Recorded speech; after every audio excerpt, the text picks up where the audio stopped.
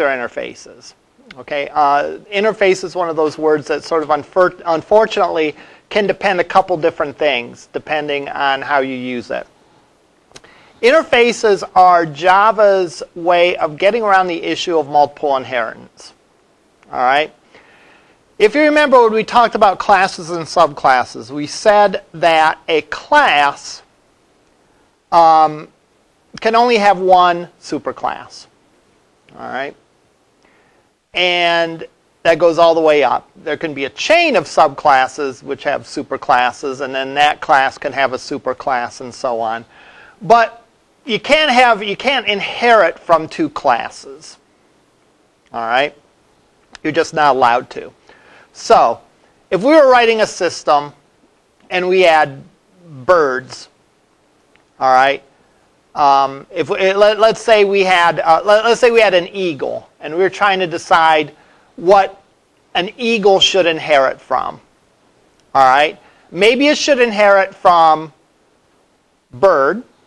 All right? But you could also say, well, couldn't it inherit from a class of feathered things? Yeah, it could. Couldn't it inherit from a class of things that fly, flying things? Yes, it could. But clearly, in terms of attributes and behaviors, typically there's going to be one of them that stands out.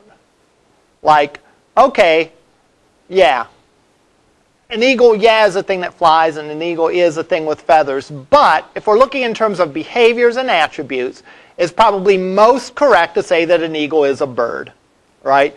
In other words, an eagle shares more things in common with birds than it does with other flying things, like frisbees and kites and airplanes and helicopters and rockets and other things that fly.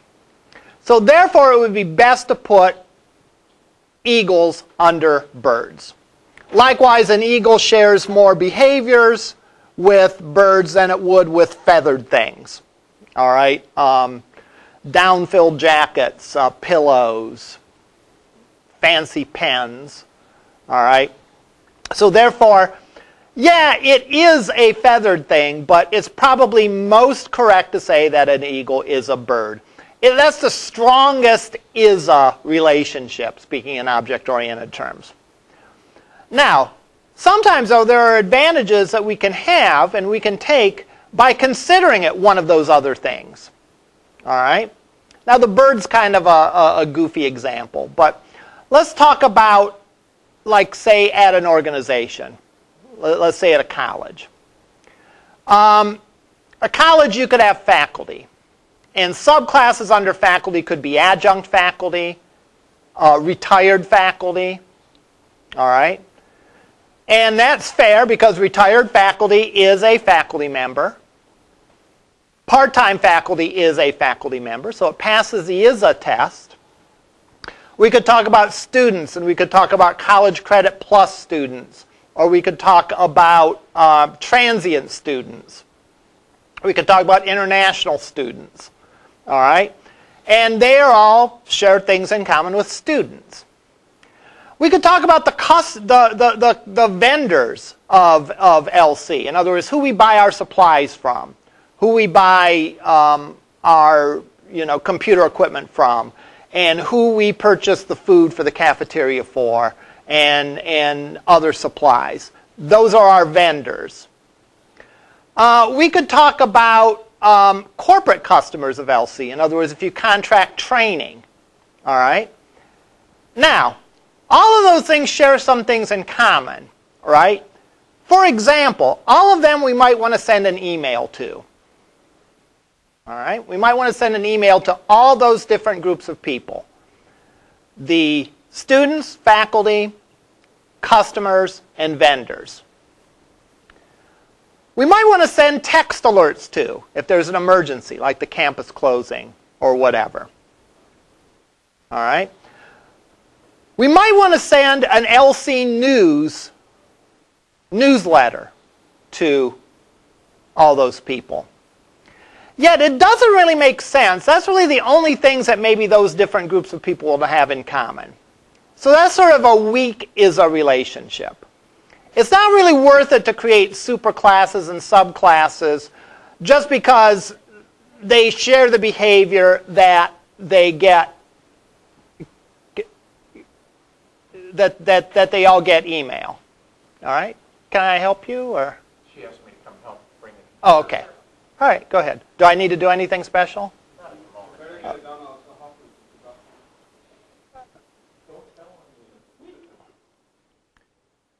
So what do you do in a case like that, when you have multiple things that something could inherit from, but you can only pick one?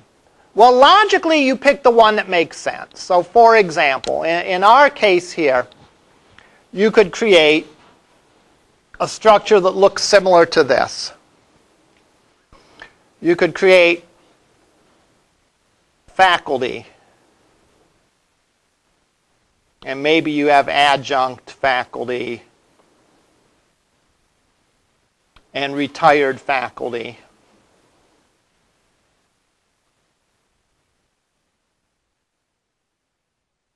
And maybe you have students. And maybe you have college credit plus students and international students.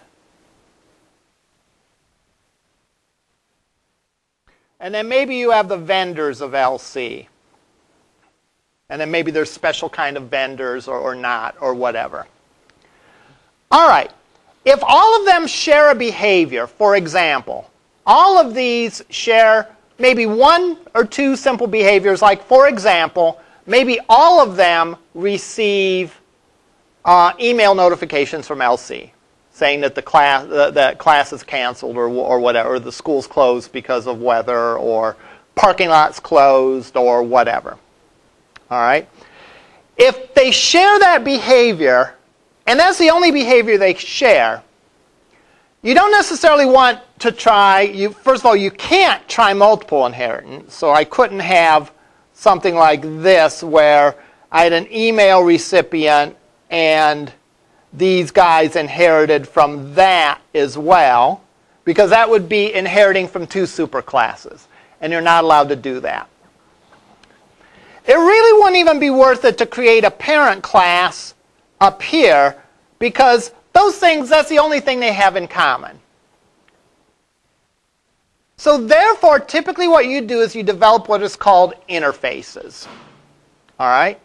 So in order to discuss interfaces, let's go back and discuss abstract classes and abstract methods. Because interfaces share a lot in common with abstract classes and abstract methods.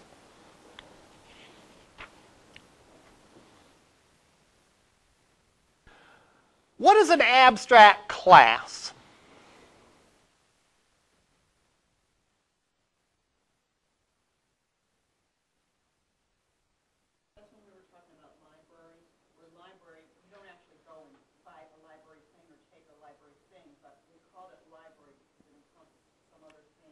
Right.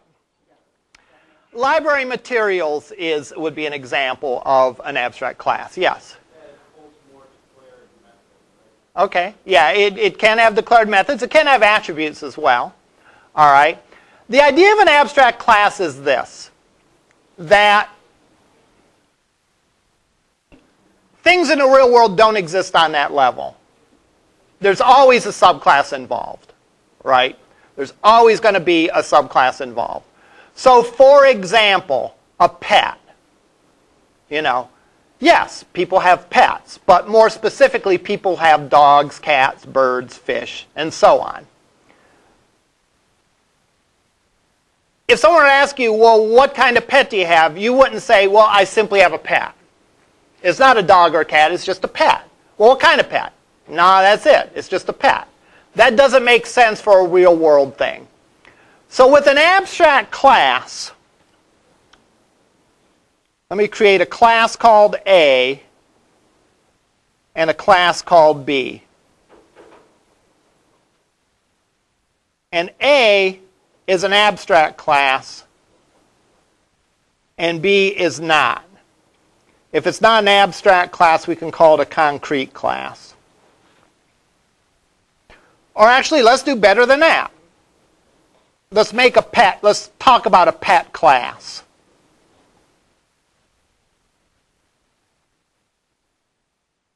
And we have dog and cat. Now I can do everything with the abstract class except one thing.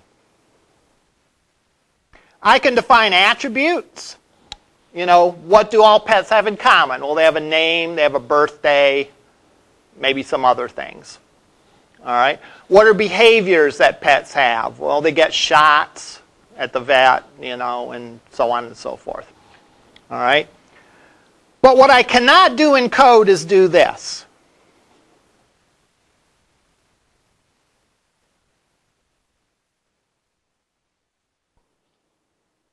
You cannot say new pet.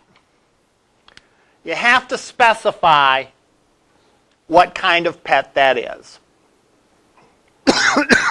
Yes. So if you say pet equals the dog, then you specify that it's a dog, it's not a pet, right? I could do this, correct. Pet P equals new dog. That's that's legal.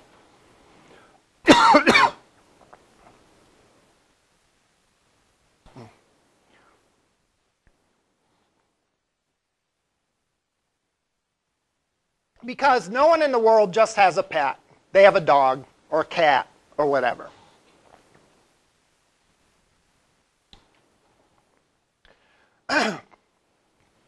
Now let's consider our library materials class that we talked about before. I said that that's an abstract class, and we could inherit book and DVD, let's say, from it. Now again, because it's an abstract class, we cannot say library material L equals new library material.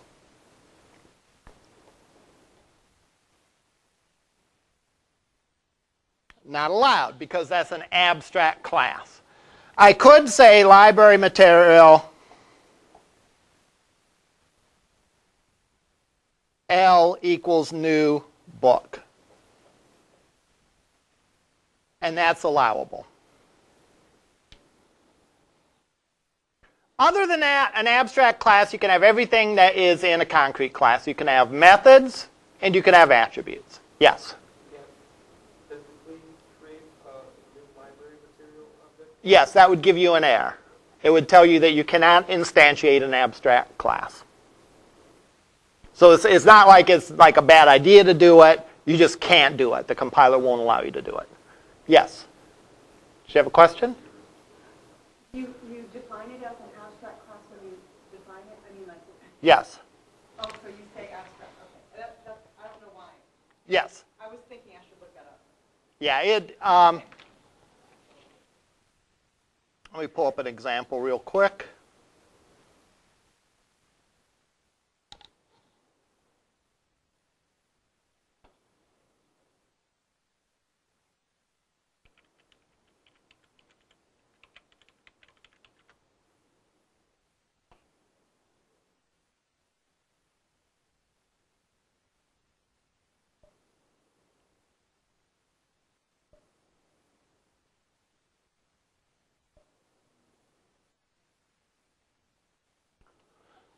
Thank you. So instead of just saying public class, we say public abstract class. All right. We can also make abstract methods.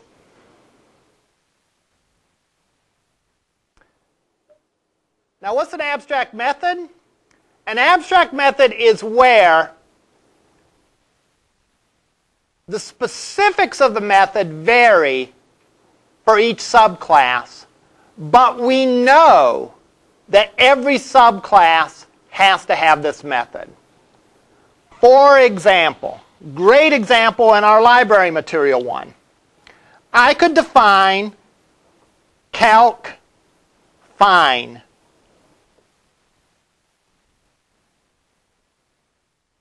and I could define it as an abstract class. What does that mean? It means that there's no default method for calculating a fine.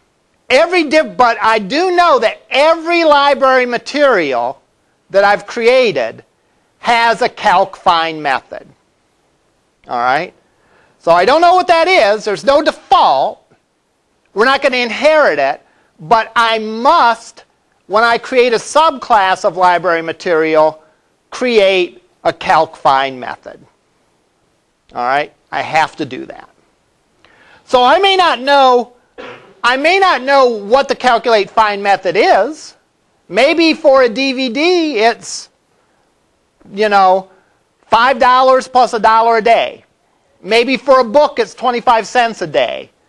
Maybe for some other material, who knows? There's some other rule for calculating it.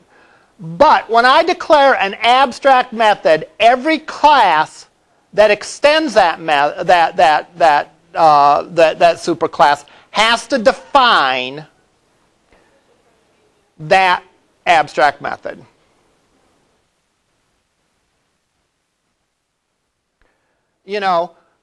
Going back to our pet example, get food.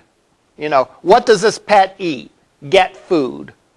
Is there a default for pets that you could feed every single pet? I don't think so. I don't want to think and I don't want to speculate about that. All right?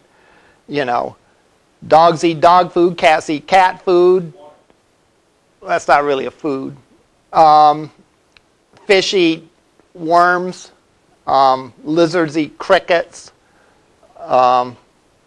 Snakes eat mice, which is gross. And so on, right? But there's no default that I can say this is a default food for pets, and I'm going to override it for snakes because they don't eat the generic pet food. They eat mice. No. Every pet has its own food. I know for sure that every pet has some kind of food that they eat. So I could create an abstract method in my pet class that was get food, that displayed a list of the things that the animal ate. However, when I extended that class and created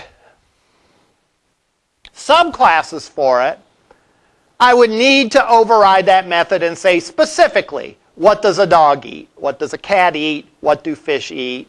What do snakes eat? And so on down the line. So that's an abstract method. All right?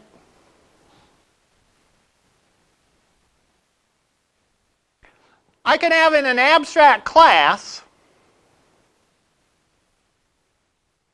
a mix of regular methods and abstract methods. For example, calculate age of a pet, right? If I have a birth date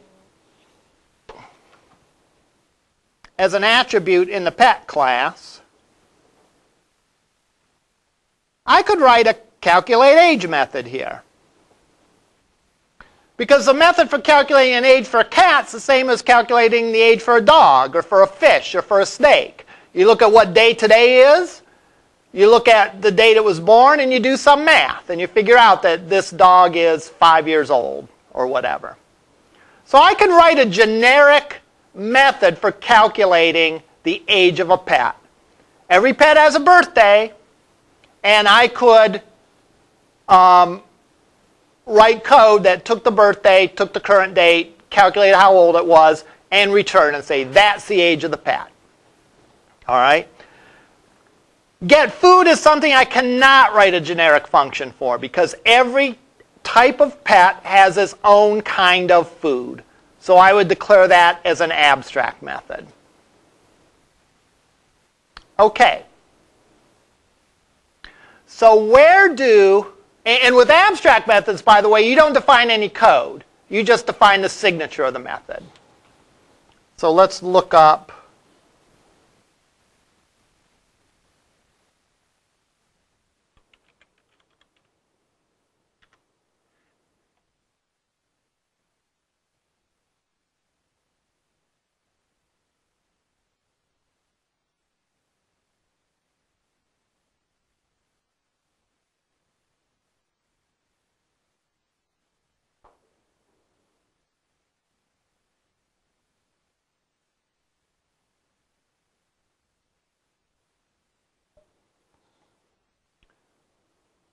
Here's an example of an abstract method.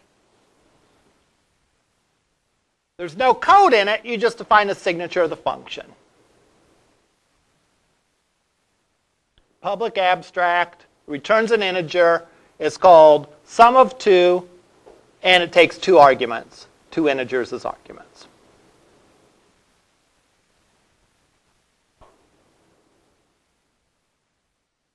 All right.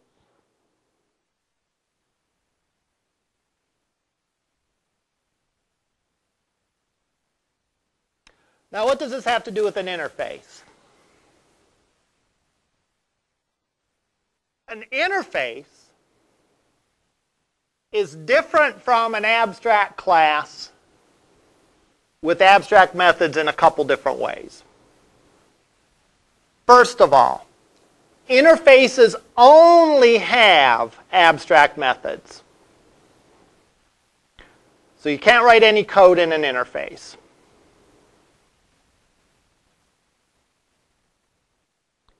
Interfaces also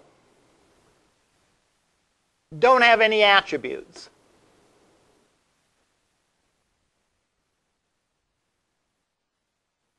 Like abstract classes, you can't instantiate an interface. You have to instantiate a specific concrete object.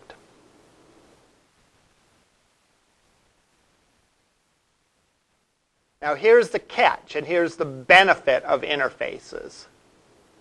And I've kind of foreshadowed it with my discussion of multiple inheritance. The big advantage of interfaces is that an individual class can implement multiple interfaces. All right? Can implement multiple interfaces. Now let's talk about the benefit that we get from interfaces versus the benefits that we get from inheritance. All right?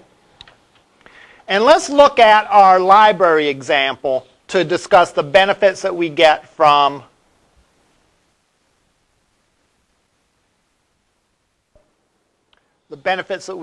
inheritance. Let's say I have my library material class, and I have 2 subclasses, a DVD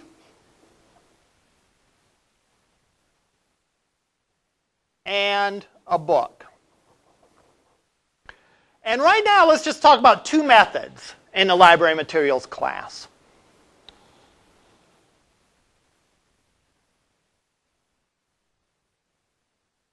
Calc how many days checked out.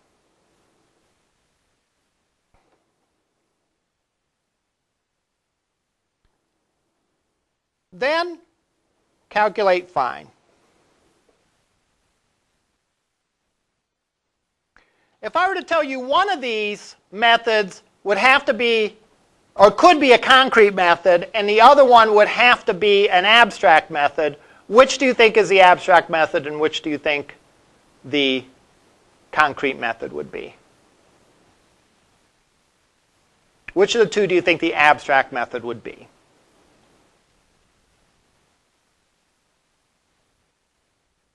Calculate fine would be the abstract method. Calculate how many days checked out. You could code that in the library materials class. Why? Well, because you have a checked in or checked out attribute, which is a date. You have that attribute in that class.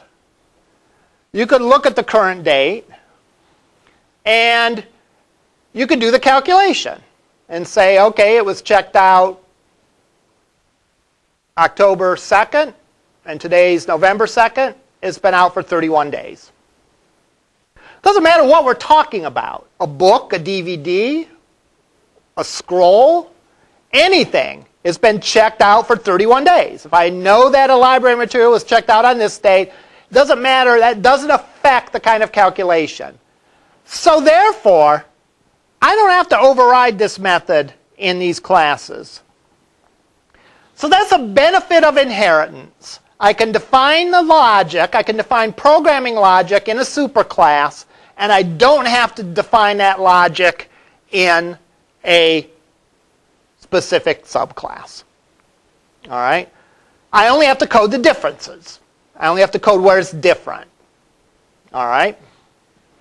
So that's one advantage of inheritance, is when you declare a function in a superclass, the subclasses get that function for free. And you don't have to recode that function unless there's something different for that particular subclass. And if you're talking about calculating the date or calculating how many days checked out, well, again, it really doesn't matter what we've checked out. If we know the data was checked out, we can calculate how many days it's been checked out. That doesn't matter if we're talking about a DVD or anything else. Calculate fine, on the other hand, there is no generic way to calculate a fine. All right? Right? We defined different rules for the different items. For some, there was a fine plus a certain daily fine. For some, it was just a daily fine. We could come up with all sorts of rules of how you calculate the fine. And there is no default rule that says, well, for all library materials, it's $0.25 a day, except new DVDs are $1 a day. There isn't any kind of rhyme or reason with this. All right? It's not like everything's one way as a certain default, and one case is different. Each one of these cases has its own way of calculating the fine. Therefore, I cannot really define a default calculate fine method in that class. But one thing I know for sure, right? What I know for sure is that every library material needs to have a method to calculate fine. All right?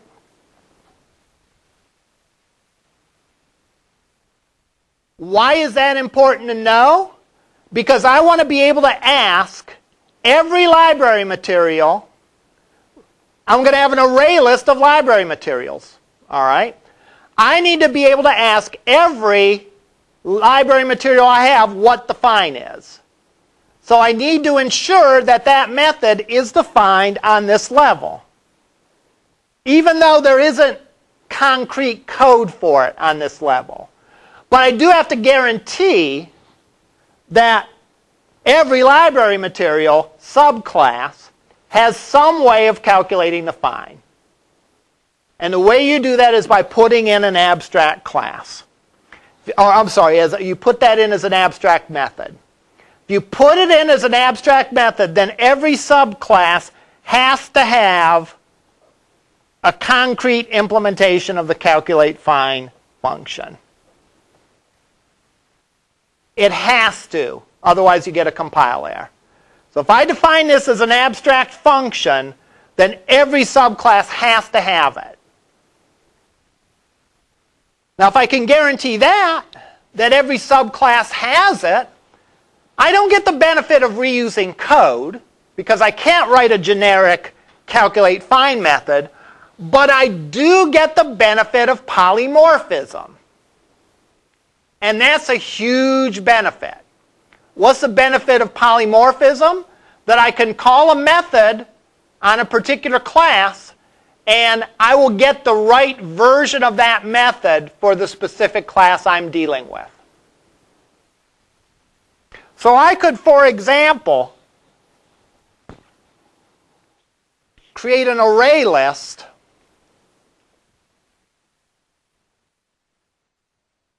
of library materials.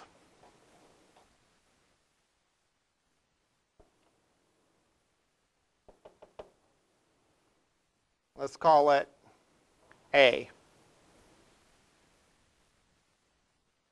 And I could loop through that list.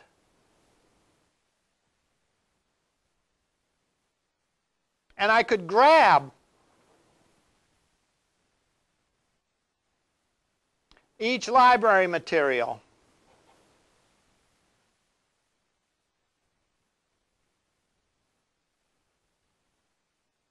We've all seen code like that. And I can say L.calcFind. All right? How can I say that? I can say that because CalculateFind was declared as an abstract function in library materials. Because it's an abstract function, I have to create the specific concrete function in each of the subclasses. But I know, I'm guaranteed by the compiler, that every library material will have a calcfind function. So I can call the calcfind function. Even though that function wasn't defined at that level, and the library material level, the notion of polymorphism means that we will get the books calculate find method, or we will get the DVDs calculate find method. All right? Or any other library materials calc find method. Now when we define that something's an abstract function, we are promising the compiler that every subclass is going to have that function defined. And not defined again as just an abstract class, but defined as a concrete class. So we've promised it. We've promised the compiler there's going to be a calc find method on every subclass of library material. What do you suppose happens if we break our promise to the compiler? Is the compiler going to be happy? No. Pretty safe bet, right? What happens when the compiler is not happy? It blows up. It spits out error messages and you can't compile. So this isn't a runtime error or anything. You can't compile it because you promised that everything that inherits from this class has that method in there, and you broke your promise. All right, so that's abstract classes and abstract methods. Interfaces are like that as well, except interfaces have no attributes. Interfaces only have abstract classes. Abstract methods. And a class can implement a number of interfaces. So let's talk about creating an interface for email recipient. All right?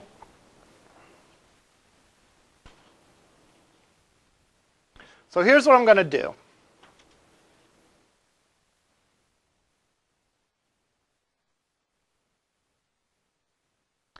I'm going to create 3 classes. And they're not going to inherit from each other because there is no ISA test here. I'm going to create faculty, student, and vendor. Faculty is going to have the faculty ID number, the first name, and the last name. Student is going to have as an attribute the student ID number, first name, and last name. Vendor is going to have the vendor ID, the name of the vendor, and an email address. All right? Now, faculty, student, and vendors are all people I want to send emails to. But again, I don't want to create an abstract class and inherit from that because that seems a pretty weak ISA relationship. There's not really a lot to tie these classes together. All right? So I'm going to create an interface. I'm going to create an email recipient interface. All right? Let's say that for the faculty, the email address is this. It's your first name, followed by your last name, at lorainccc.edu. That's the rule for faculty's email addresses. First name, last name, at lorainccc.edu. Let's say for students, the rule is this. The last name plus the student ID at lorainecc.edu. So let's say that is the rule for students. That's how their emails are constructed. And finally, let's say that for vendors, well, vendors' email addresses can be constructed with no rhyme or reason. So we're just going to have that as an attribute in the vendor class.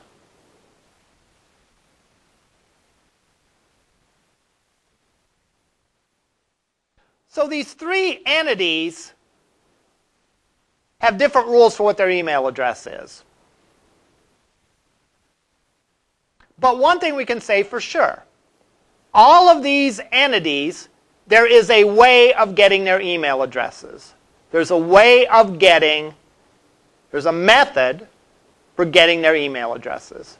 So in my email recipient class, I'm going to create one method, get email address.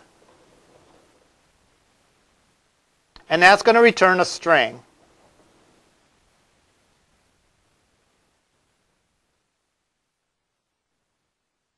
Now, if I ask a faculty person for their email address, it's going to take their first name and last name, put them together, slap at lorainecc.edu at the end of it. And that's going to be their email address.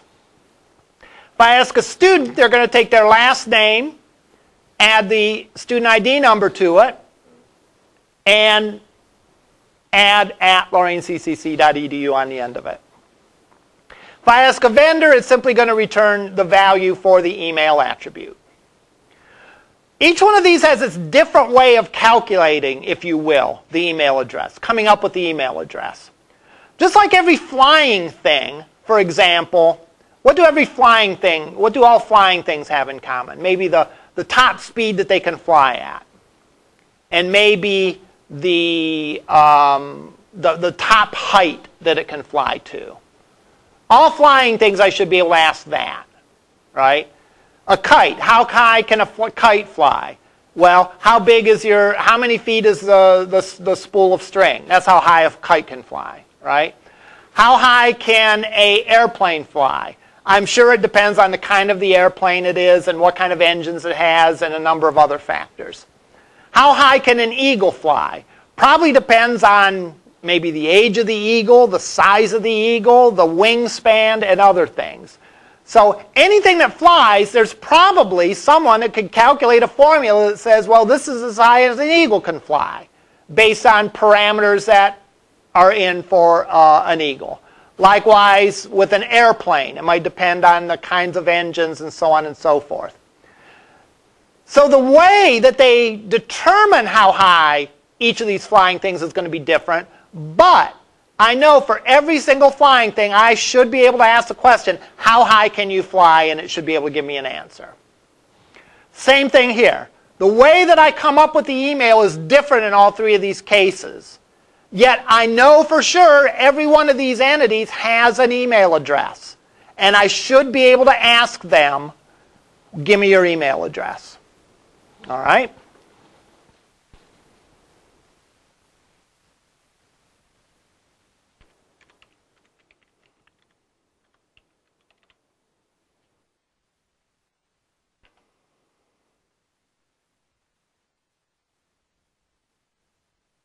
By the way, in the case of UML,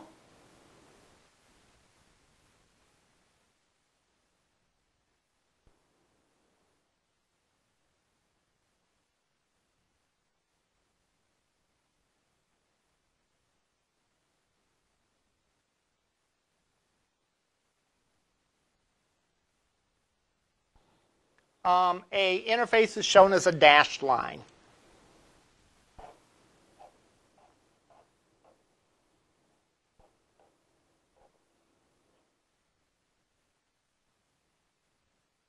All right, so that would be my little OO diagram for this example, be a dashed line. So let me go in and let me create my interface.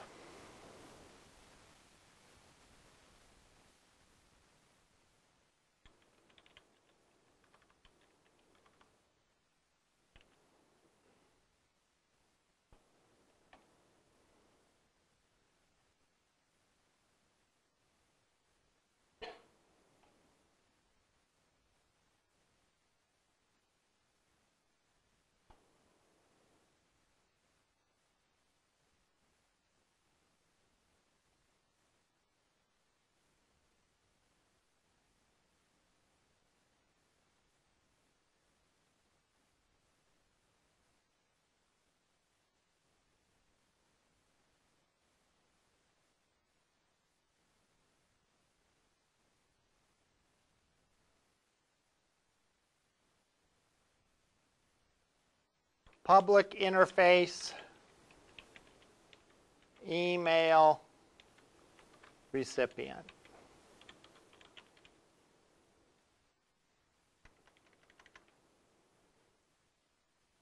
All right? So, well, can't see that. Public interface, email recipient. All right? As opposed to public class, whatever. All right?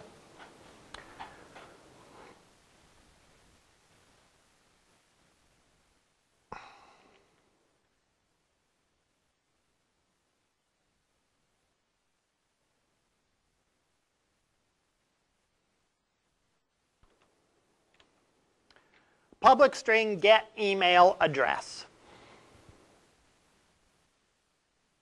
All right? Notice that there's no code here, right? This is like an abstract method. We don't define code on an interface. All right? We don't define code on an interface. We simply define the signature of the function. Now, we could have more than one of these. For example, maybe there would be get email greeting, like Dear Joe, Dear, Jenkins Supply, Dear whatever. All right? But for now, we're going to just stick with one. So this is our interface.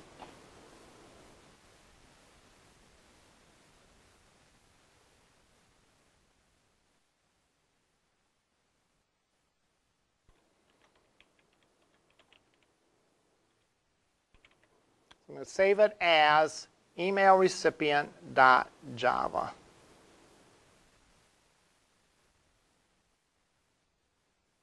All right. So let's go and create our new class. I'm going to start with a class for faculty.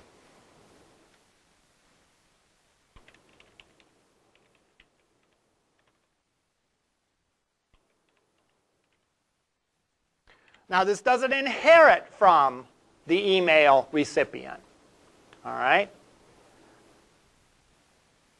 This implements that interface. And therefore, you specify implements email recipient.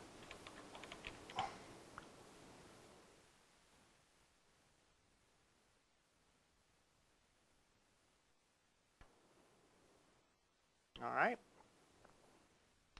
What does it mean when we say that we're implementing the email recipient interface? We are promising the compiler that there will be what method?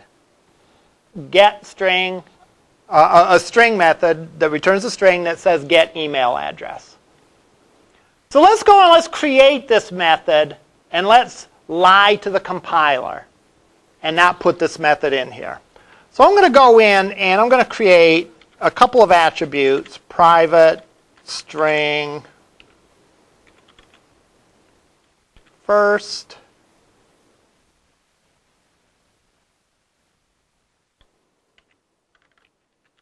private string last. I'm going to create I don't want these here. I'm sorry.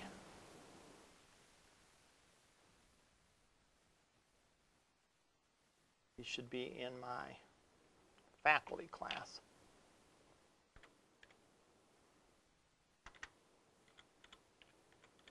We'll create my constructor.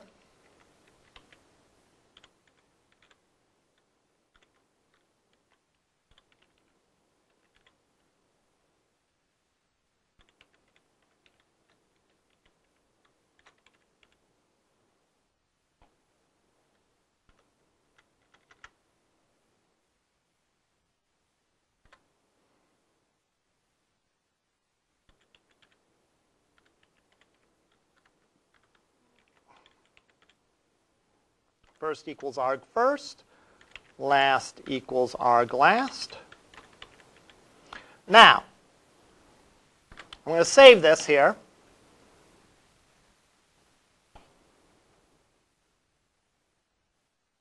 And I'm going to break my promise to the compiler.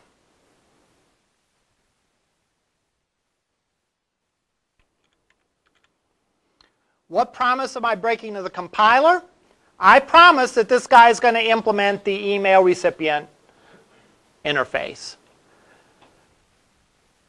What does it mean when I promise to implement the interface? It means that all of the methods that I've defined in the interface are going to be put into the faculty class.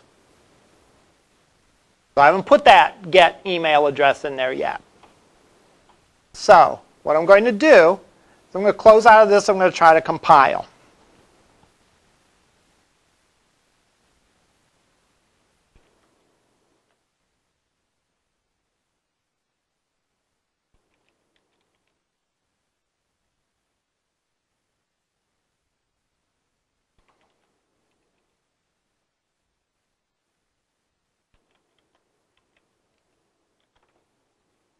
All right.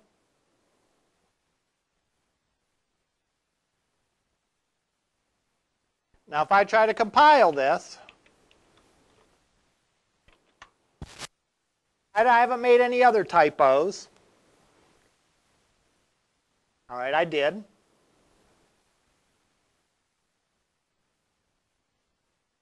Forgot the semicolon.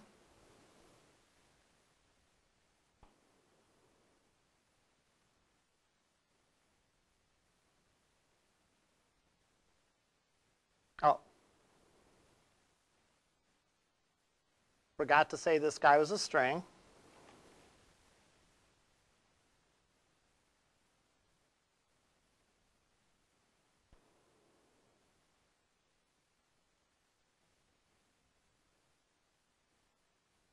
Oh. And I typoed this. All right. Promise you this will be the last of my unintentional errors and we'll only see my intentional error. Ah, there we go. This is what happens when you break your promise to a compiler. It gives you this compiler error. And let's see what it says. It says faculty is not abstract and does not override abstract method get email address in email recipient. So what that's telling me is email recipient is an interface. Remember, an interface is like an abstract class. All right? And all its methods are abstract. And if you implement that interface, you have promised that you are going to have a function, name this, that returns that with these arguments. So if I fix that, how do I fix that? I will put in public string get email address and I will return, what did I say their email was? Their first name plus their last name plus the string at lorainccc.edu.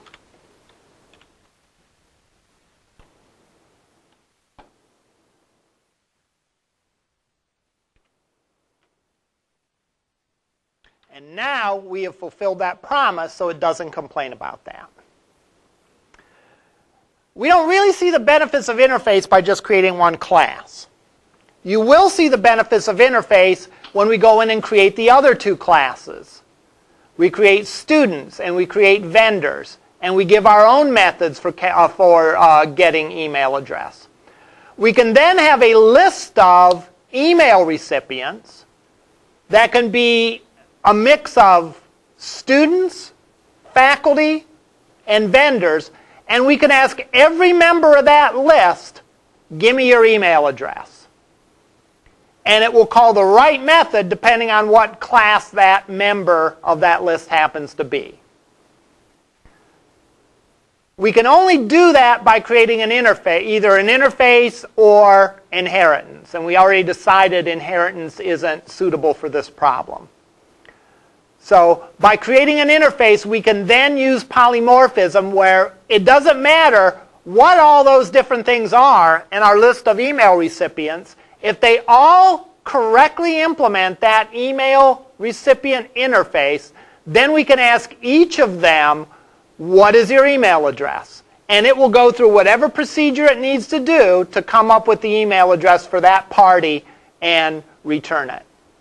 And so then we could generate emails, let's say. So if we had a mass emailing thing that looked at every student, faculty, and vendor, we could send an email to.